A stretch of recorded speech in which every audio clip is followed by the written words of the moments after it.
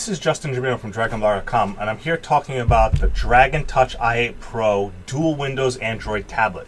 So what you get here is you get a tablet where it has Windows and Android both preloaded on the tablet, and you could switch back and forth between either OS depending on your preference or your need for some applications on Windows, or to use it like a business machine, but then switch over to Android if you want to use it for fun and games. So I've played both on the Windows side of it, installed Microsoft Office 365. It's, it functions really good as a portable little Windows tablet for opening up documents, browsing the web.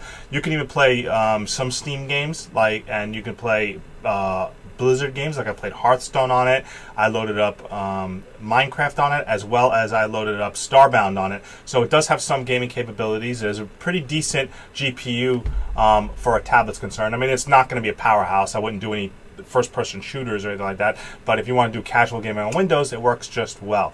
Now, the included RAM at 32 gigabytes is a little low. It fills up fast, so you are going to want to add an SD card to it and increase it by at least 64 or another 120 gigs of RAM.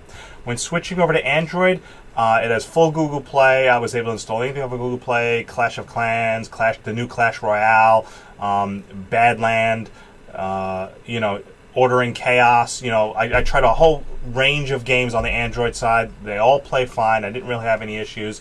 It's a really good multi-purpose tablet.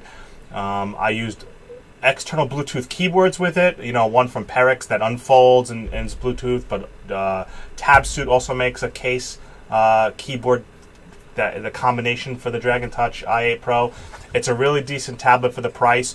It performs about as well as the Asus Transformabook equivalent.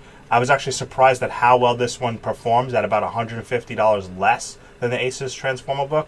This is the Dragon Touch i8 Pro. I'm going to try to do some video captures of some gameplay in the near future, but as far as the review is concerned, the battery life on this one, I want to say, could be a little better. I get about 4 to 5 hours on Windows. I get more battery on Android than I do Windows, because Windows seems to drain the battery a little faster. It doesn't take long to charge. I would have liked to seen it in the 7 to 8 hour range on the battery life, but it does get about 5 hours solid. I had my son take it to school today, use it to take notes in OneNote, which synced to his Windows machine at home. But I do like the fact that you could switch between both OSs. You don't have to root it or anything like that. You have both OSs by default. This is the Dragon Touch i8 Pro dual boot Windows Android tablet, and it does get a recommendation from Dragon Blogger. Thank you for watching.